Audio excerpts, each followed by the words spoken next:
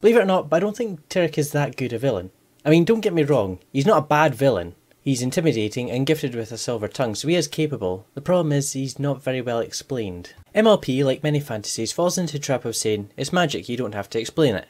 Aside from fan theories, we're never given a proper explanation of how magic in Equestria works, or where it comes from, which then weakens it as a plot device. For example, in Harry Potter we are told that the Horcrux contains a small part of Voldemort's soul, and that they can be used to resurrect Voldemort. Here, we are given the object, how it's important, and why it needs to be destroyed. Whereas in Lord of the Rings, we are told the ring has power, but not what sort of power it has, or why it has it, or even how it got it to begin with.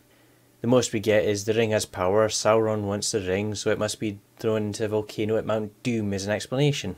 I mean, the lack of explaining the mechanics of magic in Equestria doesn't really affect the bulk of the series.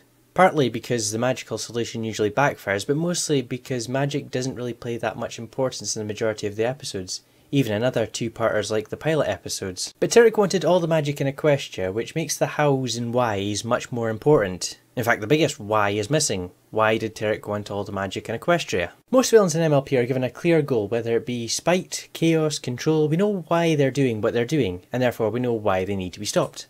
Whereas Tirek just seemed to be wanting power for power's sake. Of course! It seems that Tirek is the antithesis of Chrysalis. Where Chrysalis was clearly looking for food but was bad at planning, Tirek was good at planning but had no clear goal.